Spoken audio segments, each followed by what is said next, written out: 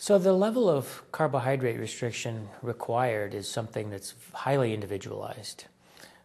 So not everyone needs to be on a ketogenic diet, but a lot of people would benefit from some level of carb restriction, especially if you're overweight or obese or have any degree of insulin resistance.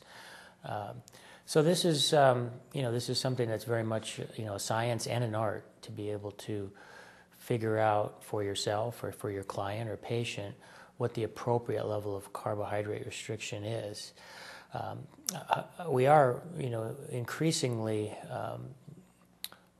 learning about the unique benefits of a ketogenic diet, though. So there does seem to be a broader application for the more rigorous carb restriction in order to induce ketosis because of many of the unique health benefits associated with Beta-Hydroxybutyrate and acetoacetate.